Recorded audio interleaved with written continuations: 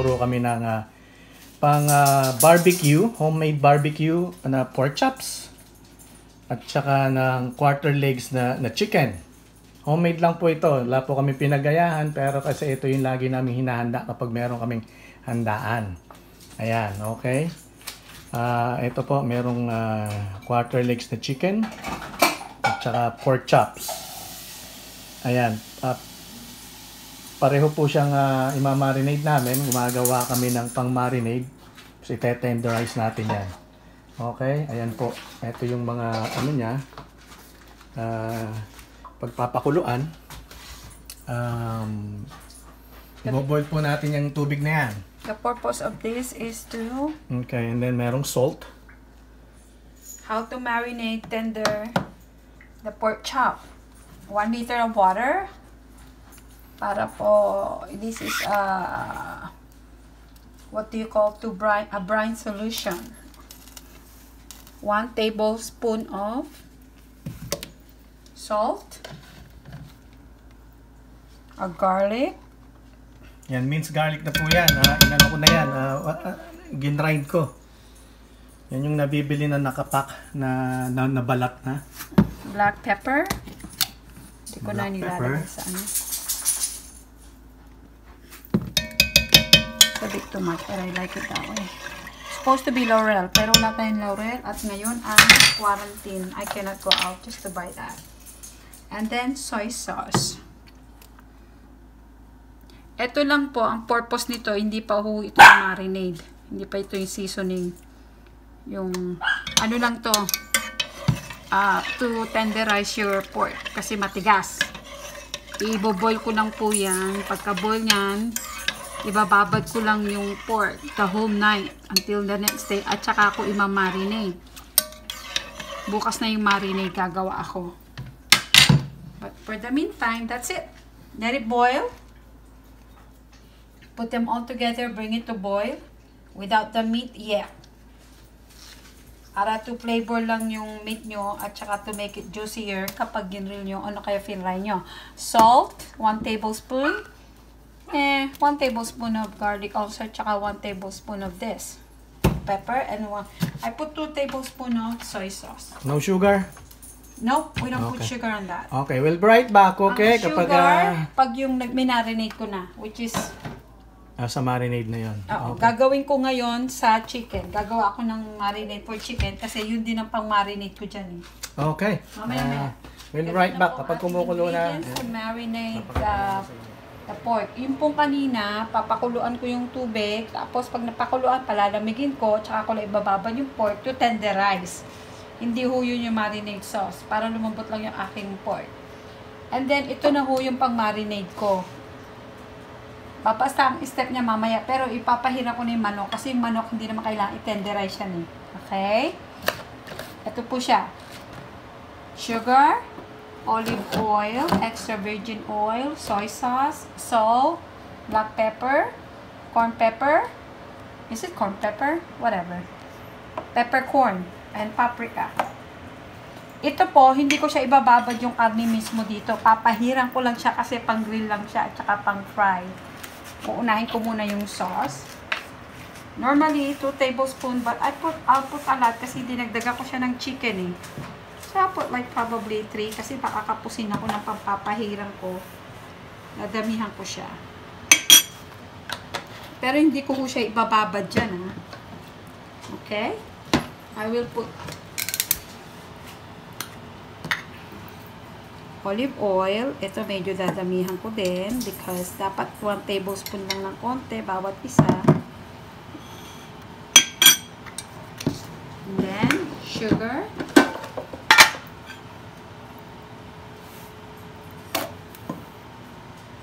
Para masarap. Yan ang masarap po dyan. Ito, 1 tablespoon talaga to kasi hindi ka dapat maglagay ng marami. Ayan, yan ang ano ng coronavirus. Ako hindi magaling, mahilig magluto. Tututo ako. Natuto ang aking asawa magluto. Dahil walang magawa. Kaysa umiyak ng umiyak. Pag naiisip si Beha, iiyak na naman. Ay, naku. Bakit meron pa siyang whole pepper? I don't know. Nadudurog ba yan? Yan ang masarap. Let me see. Hindi po siya i-marinade na yung ibababad nyo po siya. Hindi. Papahid ko lang po ito. Baga ito yung parang to make it taste better. Okay? Ayan na po yan.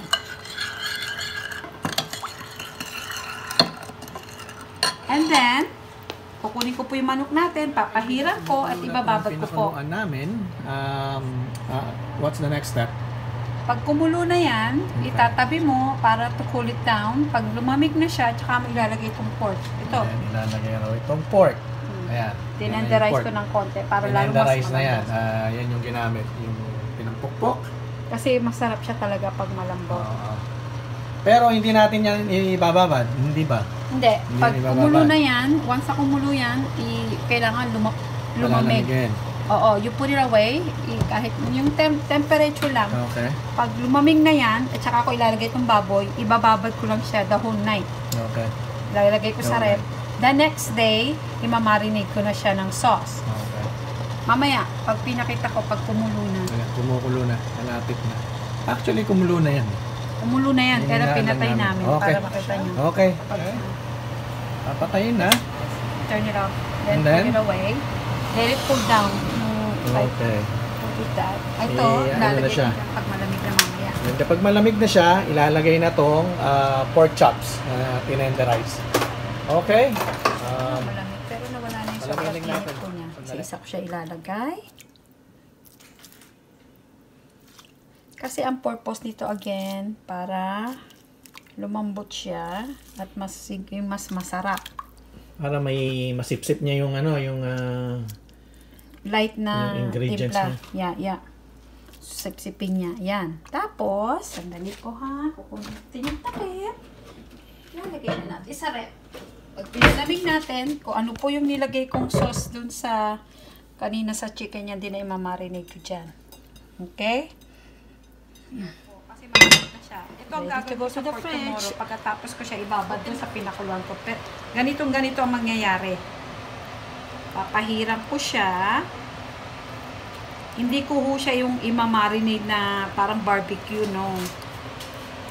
Kasi matamis na ito masyado, tsaka maalat. Biro nyo may soy sauce na, mayroon pang asin. Parang lalagyan lang natin siya ng touch. Okay. Sinugatan ko yung chicken para masarap.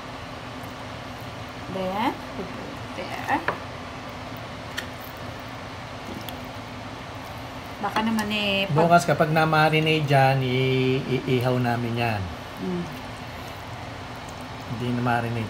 Kahit na yung nagtagal lang siya ng Pwede siyang iprito, pwede rin siyang i-grill. Pero mas masarap yata siya i-grill na lang. Para matanggal yung taba. There you are. Kita nyo masyado malapot yung sauce kung bababad nyo siya the whole day. Right? Siyempre, mas masarap kung babad. Diba? If I run out for the pork, gagawa na lang ako ng bagong sauce. Kasi naglalaban yung ang kulang lang dun sa pinakuluan ko, paprika lang eh. Ay, paprika. Laurel. Kaya ilagay mo sa listahan natin. Optional naman. Okay lang, walang ang importante kasi rito, may soy sauce ka at saka yung salt and pepper. Yung laurel, parang additional na lang naman yun eh.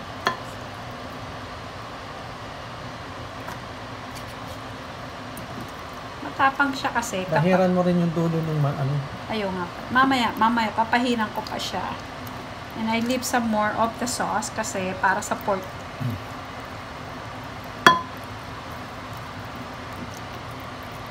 Hindi siya kailangan i-marinate ng all the way here kasi siyang gets there. Ayan. And papahiran ko lang siya. Ang kalatan. Oh, that's it. Masarap yan, ha? Of course. Para sa aming mga televiewers, kailangan masarap yan. Nakikita nyo, may televiewers pa. Yung ano ko nga, yung ganis ako, sarap na sarap eh. Sineshare lang namin mga kaibigan yung aming kinakain sa araw-araw. Hindi naman kami mga expert, hindi kami mga cook. There, then put it in the fridge. Okay. There you are. Ano lang to? Lutong bahay. Lutong bahay. Para bukas na to, para sa pork ko. Okay. If I don't have enough, Ilalagay sa ref for how many days?